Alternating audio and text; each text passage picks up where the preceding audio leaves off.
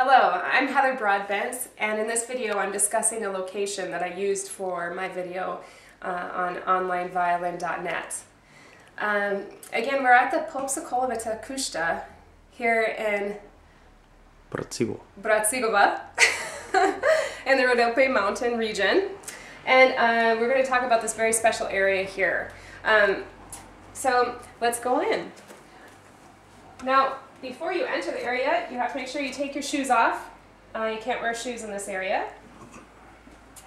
And we'll go ahead and sit down. As you can see, I'm sitting on a pillow, and you sit cross-legged on these pillows here. This is where you would have coffee, rakia, some drink, some food, and there's actually a very special story with this location, this specific area. This house is called Popsokolovota because a man that owned the house, his name was Popsokol, and he befriended some Turkish commanders. Now, he fed these Turkish commanders. I'm sure gave them room and board. They can stay here. And he was so good to the Turkish commanders that they believed he was really truly their friend. But he was not.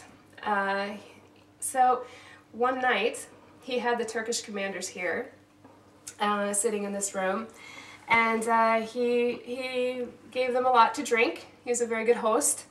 And they talked about their soldiers and where the soldiers were.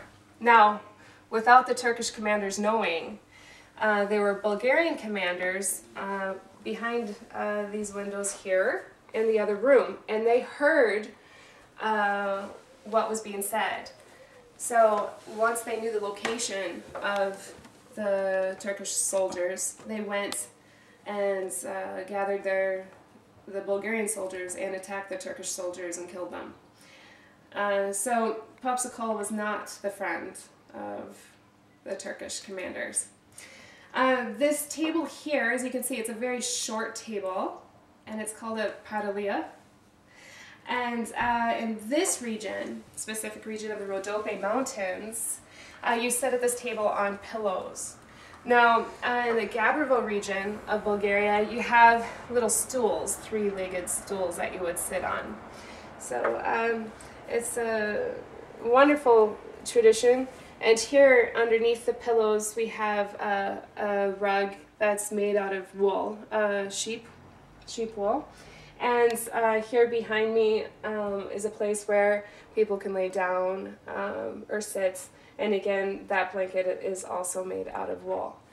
The wood is a beautiful brown wood, and the same with the windows, it's the same wood as well. So, hope you enjoyed the video. Be sure to check out other videos about this location and about the violin on onlineviolin.net.